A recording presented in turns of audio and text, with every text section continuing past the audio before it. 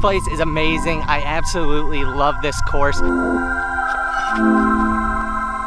Has been by far the best drive of the day.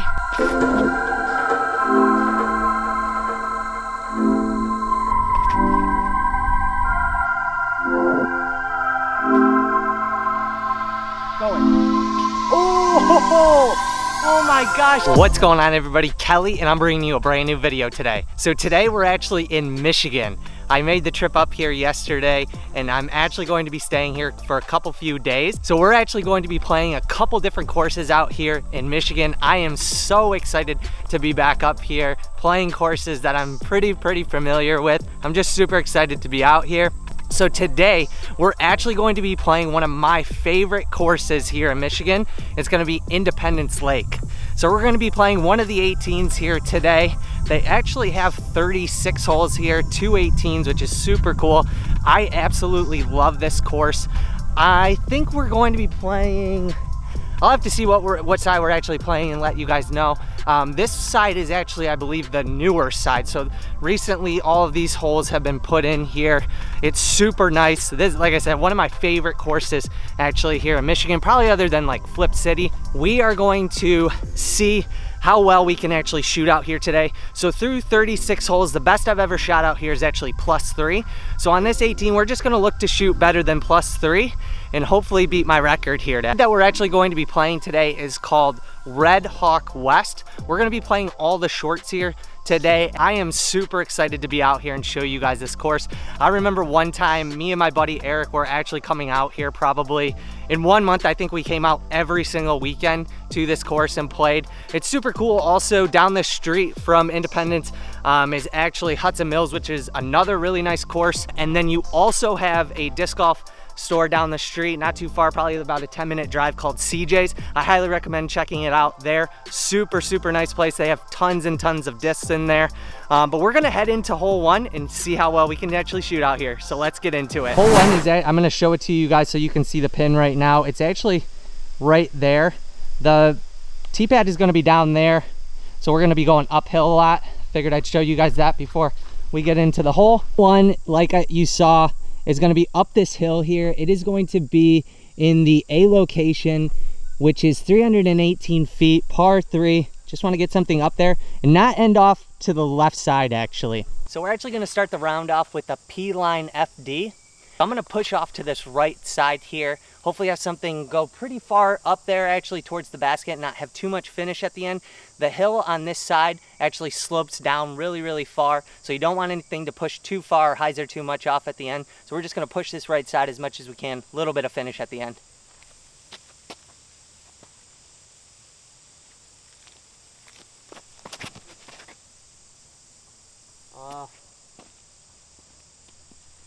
All right, a little bit too much hyzer. I didn't put enough into that actually to get it up and going straight enough. So we're gonna be off on that left side. We should have a look at the basket though. Oh, I just wanna thank you all so much for tuning in here today and hanging out with me out at Independence. This place is amazing. I absolutely love this course. I think on UDisc it's rated about 4.4, 4.5. It is freshly mowed, it looks like too, which is super nice. The maintenance of this course is amazing. They take very good care of it. The tee signs are great. There's 2 tee pads. Actually, I think there's 3 tee pads here. There's shorts, longs, and then there's, I don't know what this actually is right here. I think that's another tee pad that you can tee off from.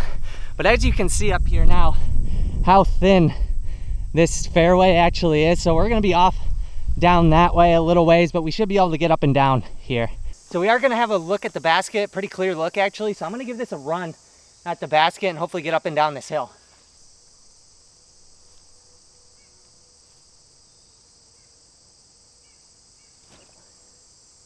Sit.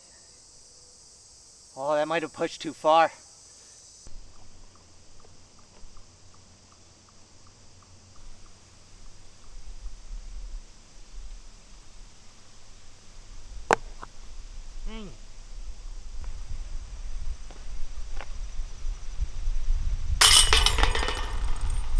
All right, well, unfortunately start with a bogey, but that's all right.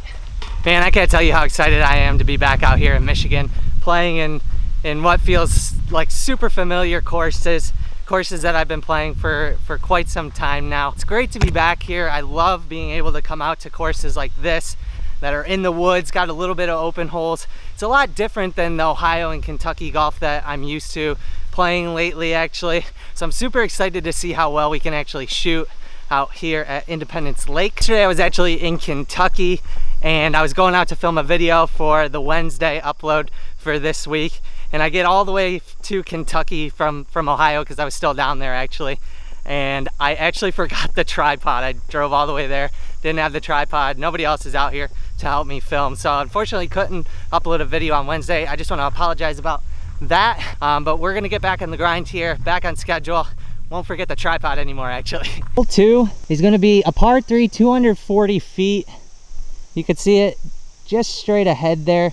So I'm gonna take the Adam Hammond's Wasp here, gonna go off to this right side of the fairway here and have a slight finish at the end. Basket is tucked up on a hill a little bit, so we need to push pretty far, give this thing a little bit of height so that it can get the distance it needs.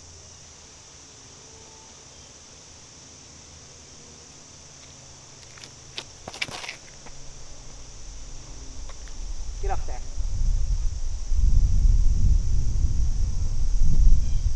Dang, it hit that front hillside and then rolled unfortunately into the rough. We should still have an open look at the basket though. In Michigan and you haven't checked out Independence Lake yet, I highly recommend coming and playing this course. It is pay to play. I believe it's like 10 bucks to get into the park for parking, and then it's only $2 to actually play. But it's well worth it when you come out here and pay to play actually. It's very, very well maintained out here. The only thing that I will say and warn you about is there's a ton of mosquitoes out here right now. So I highly recommend bringing some bug spray. I unfortunately didn't bring any. You'll probably see them across the lens a couple times here, but either way, having such a fun time out here already. I'm gonna see what we can do here with our lie actually, and hopefully give this thing a run at the basket. We gotta go up and over this hill.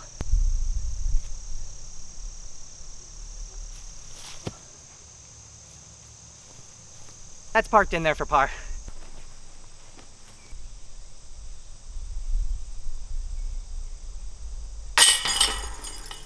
Hole 3, gonna be 525 feet, par 4. You're gonna wanna push something down that gap that you're seeing there. Just stay in the open and out of the rough on both sides there. This lines up really well for a forehand actually, so I'm actually going to take the S-Line DD3 here, pump something through this right gap here, and hopefully have something just sit in the fairway so that we can have an easy up and down to look at a birdie.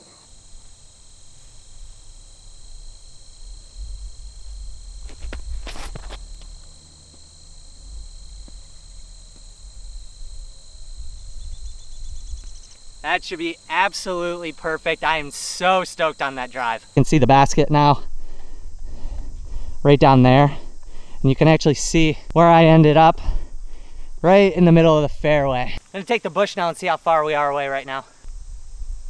It says it's about 250 away. I'm gonna take my Glow 400 PA3 here, try and go up the right side actually. I know this thing has a little bit more finish than my other PA3s in my bag, so we're gonna go up the right side gap, hopefully get the distance that we're looking for and a little finish towards the end.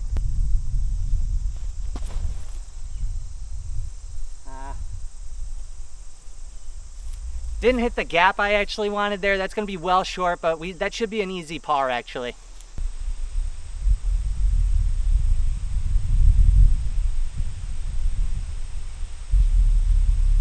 Oh, didn't give it enough. We'll walk away with a par on that par 4. We really had a great drive there, but we just needed to get have a better up and down actually for the approach shot. If we were a little bit closer, that would have been a definite birdie. But either way, we're still only +1 through the first 3 holes, which is decent. But we're definitely going to look to get some birdies here on these next few holes. This next one's super cool. Par 3, 279 feet up the hill and then off to the left. There is going to be water on this left side where those trees are. You're going to want to put something out on a hyzer out that way and have a nice finish towards the end. I'm going to go with my Adam Hammond's Wasp here. Just put this thing out pretty straight to begin with and have a nice reliable finish at the end. That's one of the reasons why I love the Wasp. Such a reliable fade at the very end of the flight.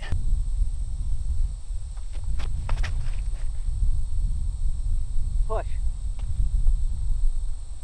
Ooh, that got super sneaky. I think it went through that tree. I let it go a little bit early. Hopefully it's not in the water, because right where I threw it, if it didn't push far enough, we're gonna be in the water and we're gonna be OB. Actually ended up pushing through that tree. We should be really close to the basket if we're not OB. Oh yeah, I can already see it right now. We're pretty close. We should be able to get up and down for a birdie here. Water I was actually talking about, that's the drop zone. If you actually go into this little pond area right here, but we're gonna have a great look for a birdie here. There we go. Stoked on that birdie. Really stoked on that drive, and even more stoked to get a birdie here pretty early on through the 18 holes that we're playing out here at Independence Lake today. That's gonna put us back at even going into hole 5. Man, I am super stoked on that. If you take a look back, actually, like, look at how nice this green looks. That's hole 4 here. Super, super cool hole. Man, I love me some Michigan golf. Par 3, 327 feet, dog leg to the right. You're gonna want a hyzer, more than likely a forehand, or do a turnover backhand, just at that gap that I'm zoomed in right now. I'm gonna take the Andrew Marweed Firebird here. Try and give this thing a lot of hyzer, not push too straight actually, so we can get this finish that we're looking for towards the basket down to the right.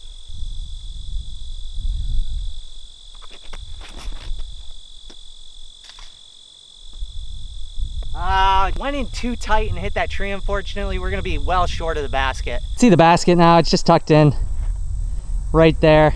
We just ended up off in the rough, not too bad actually, right there. This lines up best for a backhand, just a nice straight approach at the basket.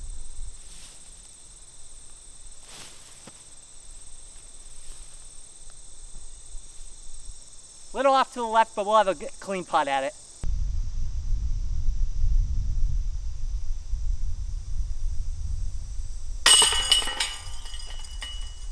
There we go, clean up a par there. Par 3, 320 feet, straight ahead.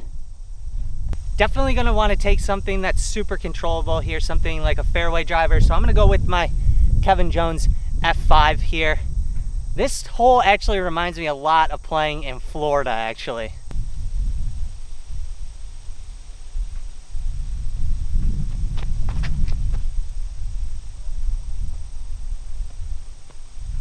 Ah man, didn't give it the height it needed. It was flying pretty nice, but just didn't give it enough height. Like I mentioned, this hole specifically reminds me a lot of playing disc golf in Florida, actually. A lot of the courses are really tight, narrow fairways with low ceilings. This one has a super, super low ceiling here, actually. I love playing holes like this. Super awesome. We're gonna be in the fairway, actually, so we should have an easy look at the basket for either throwing it in for a birdie or getting the par.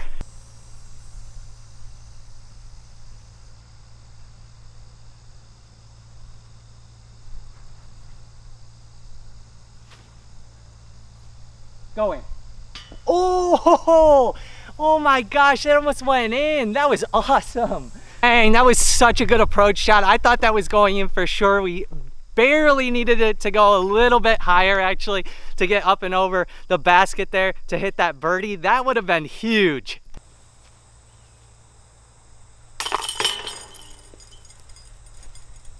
Big Z Fierce. Really, really good disc. Highly recommend it. 7. I believe this is in the A location right now, so it's going to be 259 feet, par 3. You have 2 different gaps that you can actually go here. You either go up this right side with a flippy backhand, either mid or fairway, or you elect for the sidearm play up this side.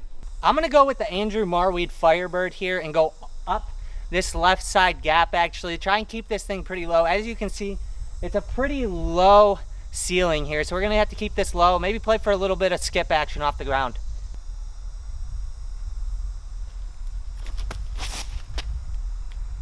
Skip.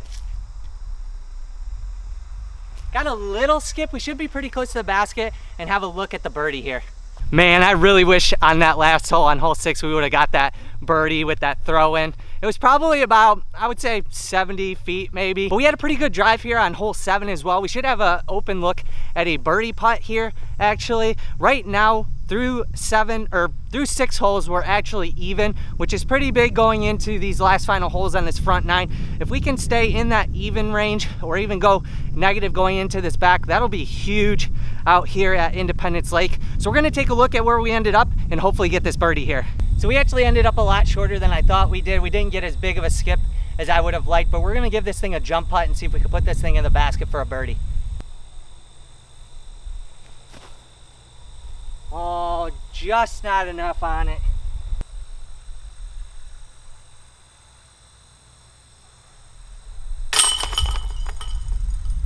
Par 3, 284 feet. You're gonna see the basket just down that way. All right, we're gonna take the P-line FD here, push something out there pretty straight. Make sure we try and miss those trees that are guarding the basket actually, and have a little finish at the end. Just gonna wanna put something out there pretty straight.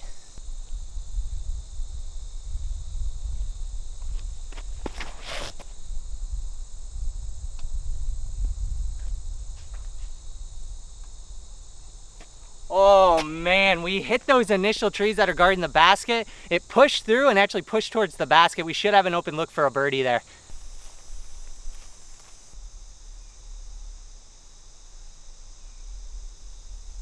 Oh, way too high.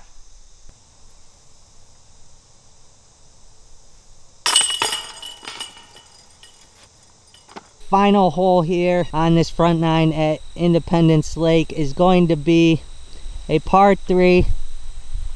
Basket is right down there, 276 feet. I'm gonna go with the Kevin Jones F5 here. I'm gonna put this on a little bit of hyzer, see if I can get this thing to flip up to flat and just push pretty far. We're gonna wanna go on this right side more so than the left. It's pretty rough on this left side actually, so hopefully we can get something up and close to the basket here on this final hole.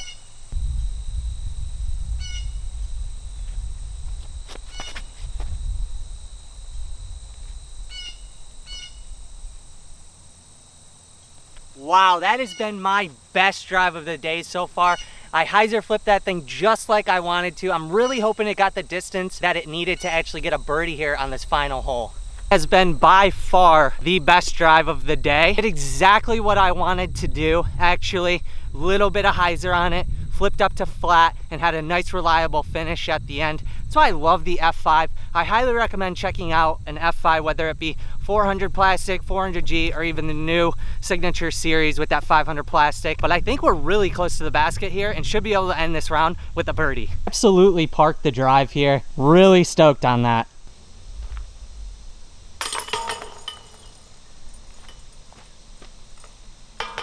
That is going to conclude the front 9 out here at Independence Lake. I have had an amazing time so far playing one of my favorite courses here in Michigan. On the round right now, we are actually 1 down, which is awesome. We only took 1 bogey, got 2 birdies out here, which is huge. We also almost threw in like a 75 to 80 foot approach shot. That was amazing as well. I want to thank you guys all so much for tuning in here today and hanging out with me on the course. If you enjoyed the video so far, make sure you leave a like down below. Leave a comment on what you thought of Independence Lake so far, and be sure to hit that subscribe button so that you can tune into the back 9 out here. Thank you so much again for watching, and we will see you in the next one.